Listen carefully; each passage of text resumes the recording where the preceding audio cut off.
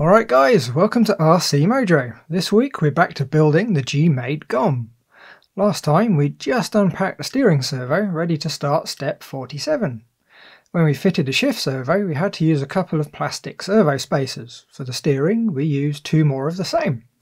This time though the manual shows that we need the top of the splines to be 3 or 4 millimeters from the bottom of the electronics tray. This will be based on the plastic servo arm that we're going to fit later. If we end up changing to a metal arm, there's a good chance we're going to have to fiddle with the mounting to get it all lined up. To fit the servo to the tray, we need 4 M3x15 cap heads. There's nothing special to the fitment, it's just one screw per corner. Do them up so the servo's nice and solid on the tray. Step 48, the receiver box lid, and this one opens quite the can of worms.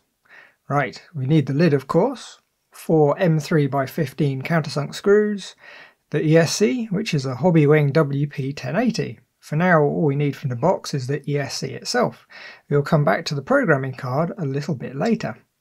And we're going to need a receiver. This is a FlySky 6 channel. With a very minor tweak to the case, it'll fit very snugly in the box. The problem is where the antenna comes out of the end. It makes it just a millimetre or so too long. To make it fit we need to open the case up. Now it's held together with just 4 very small screws, so they need to come out. Now we can remove the board and put it somewhere safe. Now we could just wrap it in some electrical tape, but I think I'd rather use the case. All we need to do is trim that little nub off the end and make a slot so we can run the antenna out of the top rather than the end. The plastic's so thin it only takes a couple of touches with a Dremel. When we put it back together, with the antenna coming out of the top, we've got a radio that's a perfect fit in the box, almost designed for it. Next we need to connect up the steering servo and ESC and shift servo to the receiver. Steering in channel 1, ESC channel 2 and the shifter to channel 3. The fun bit next, we need to stuff all the excess servo wire into the box along with the receiver. Sounds easy, but it does have a tendency to try and spring out. Hold them all down while sliding the lid into position, being extremely careful not to trap any of the wires, especially the antenna. There's a small gap at one end for the wires to come out of. It's only just big enough, so it would be very easy to pinch one. It's considerably easier to do if you remove the electronics tray from the chassis rail. It's only the 2 screws that we fitted in step 46, and it gives us far better access and visibility. When fitting the 4 countersunk screws to keep the lid on, keep a very close eye on the wires. As long as you hold the lid nice and tight, they shouldn't move, but it's always better to be safe than pinch one. We can stick the ESC to the lid next. I'm sure the GOM kit has some servo tape somewhere in one of the bags, but so does the ESC, which is much easier to get at. Plus, it's already pre-cut to size. There's the big bit for the ESC, and there's a small bit for the switch, which is very convenient. All we do is stick the tape to the bottom of the ESC and pop it down towards the rear of the lid. If you really want to make sure it's not going to fall off later, you can give the surfaces a very quick clean with some alcohol first, just to remove any grease and oil. We'll just leave the switch hanging for now, as we're going to need to stick it somewhere where we can actually get to the button when the rest of the cage is fitted. Before we get to the next bit, we'll just loosely refit the electronics tray in its proper position. We won't bother with the 2 screws yet, just in case we need to rejig something. Right, for the next bit of the install we're going to need the soldering gun. Any large iron with a bit of grunt will do. This gun's 140 watts, which does make light work of the motor connections. The motor's been soldered to before, so I'm going to give it a little dab of flux on the terminals and flow a bit of fresh solder just so the wires solder up with the least amount of fuss. Initially we'll just quickly solder the 2 wires to the motor and not worry which one goes to which terminal. Now there's a little trick we can use to get the motor wires and the transmitter channel reverse all set the right way. If we look at the programmer, we've got running mode, which has a forward brake option. If we set the ESC to this mode we'll easily be able to tell which way the ESC thinks it's going. Programming the ESC is very easy. All we do is connect up the programming card to the ESC's programming port. Connect a battery to the ESC and turn it on. The default is running mode with option 3. We need to change it to option 1, which is as simple as pressing the value button, then OK to save the change. Next we can switch it all off again and disconnect the programmer, turn on the transmitter and switch the ESC back on. Now, unfortunately, I didn't record this bit, but bear with me. If you pull the trigger and nothing happens, but pushing it away makes the motor spin, you need to reverse channel 2 on your transmitter. Next, if you pull the trigger and the output of the transfer box spins backwards, you need to swap the motor wires. This is easy to work out if you hold up one of the axles and spin the shaft to visualize which way it needs to spin. It would have been even easier if I'd actually recorded the actions, but there we go. In my case, the transmitter was set correctly, but the motor wires were reversed. I've already desoldered them and shortened the blue wire before noticing I wasn't actually recording. I've tried to route the wires so they're going to stay neat and tidy once the rest of the cage is fitted. With both the wires soldered, it all looks fairly tidy. All that's left to do is reset the ESC to forward, brake, reverse, which is option 3 for the running mode. When the truck's built, it should be ready to run straight away. There's still a lot of settings to play with, but it should drive with the current setup. The last thing to do is refit the 2 screws we removed from the side to reattach the electronics tray to the chassis rail. And there we go, that's step 48 done. Step 49 next, we're fitting the panhard bar mount to the other chassis rail.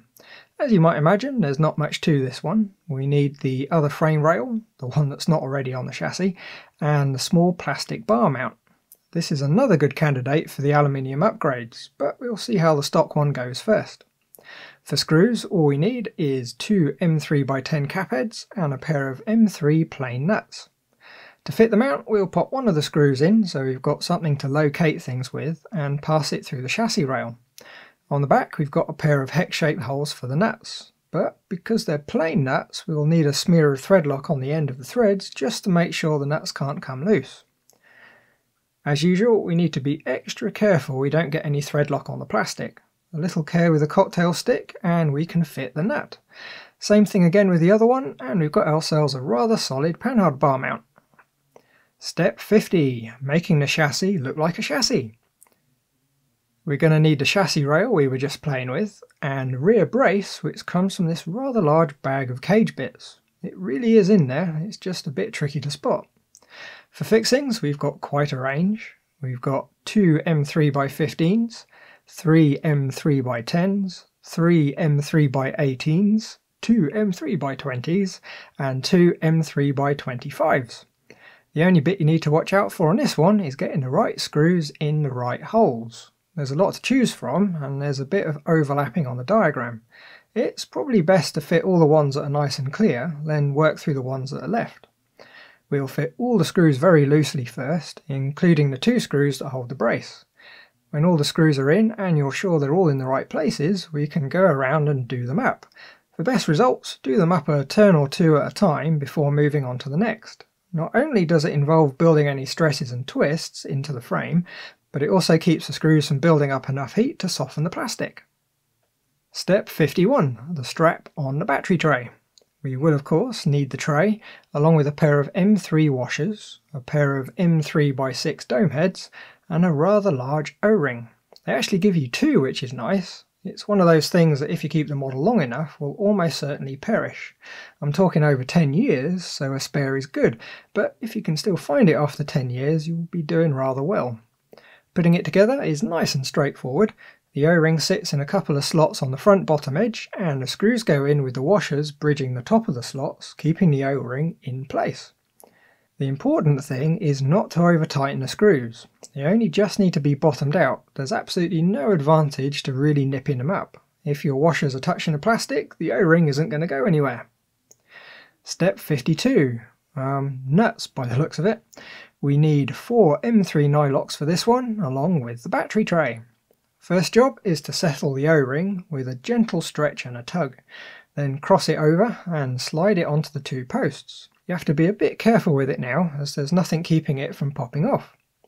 The nuts have recesses to drop into, which sounds simple, but they have a tendency to find every other orientation but the right one. All 4 should have the nylon bits towards the inside of the tray. If you really struggle, a pair of nice fine-tipped tweezers can make life a little bit easier. Step 53. Fitting the tray to the chassis. For this one we need 4 M3x15 cap heads. The battery tray slots in between a couple of mounting points on the chassis rail, and that's the easy part. The hard part is getting the screws to line up with the nuts. I fiddled for quite a while trying to do them up, but it was a bit of a struggle. I ended up finding the nuts drop just a little bit too low in their slots, meaning entry to the threads is partially blocked.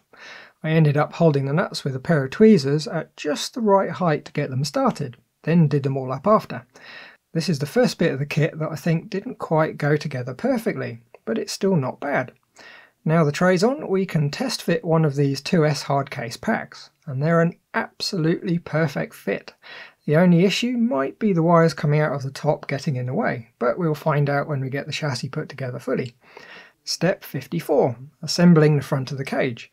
We'll do this last one before we end the video, as it's going to tie all the front bits together so we can't lose anything. We're going to need the front of the cage and the front bumper. For screws, there's a few to find.